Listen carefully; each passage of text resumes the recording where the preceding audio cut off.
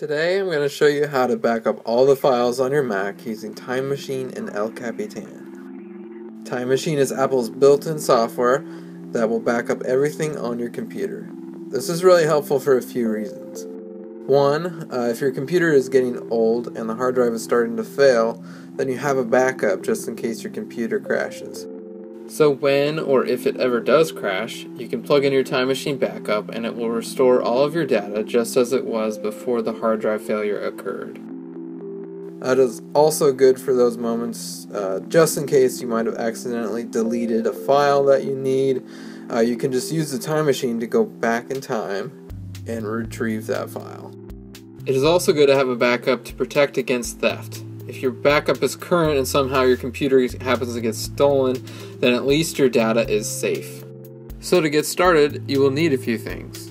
First, you will need an external hard drive that is larger than your computer's current hard drive, and it has to be the correct format for it to work. Usually, if the backup drive is double the size of your internal hard drive, that is the best, because when backing up your computer's hard drive, you want to make sure that you're not going to run out of space anytime soon, so doubling it is a good way to make sure of that. If you happen to run out of space, then Time Machine will automatically start deleting the oldest backup in order to create more space. Okay, so let's get to it. First off, plug in your backup hard drive to your Mac. If it is already formatted correctly, a message will pop up asking if you want to use this drive as a Time Machine backup. Normally you would just say yes, but I will show you how to manually set it up anyways. If your hard drive is not formatted correctly, I can put a link in the description below to a video on how to change the format of your hard drive. We are going to need to open up System Preferences, so go to the top left corner and click the Apple logo, and from the drop-down menu, select System Preferences. Next, click the Time Machine logo, and then click the button under the Time Machine logo so that it is turned on.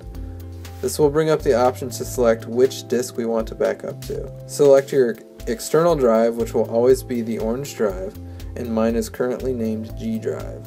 If you want your backup to be encrypted, click the Encrypt Backups button.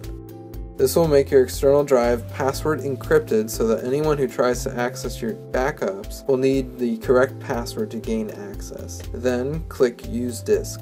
You will notice that a countdown has started to show you when the next backup will start. If this is your first backup that you've ever done using Time Machine, this process will take quite a while, and it might even take 24 hours. So if you're planning on using the computer, I would cancel the backup by clicking the off button, and then maybe right before bed turn it on, and it will do the backup process overnight when the computer is not being used. Or, if you don't want to wait, you can tell the backup to start now from the top menu and it will automatically start. If plugging in a hard drive whenever you want to back up your computer is not for you, Apple makes something called a time capsule, which is a network router that has a hard drive built into it.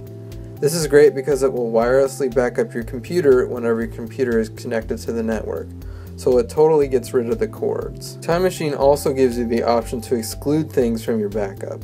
So if for some reason you didn't want to back up your computer's music or pictures folder because they were stored securely somewhere else, you can click the Options button, and then from there you can click the plus sign, and here you can select whatever items you want to exclude from your backup.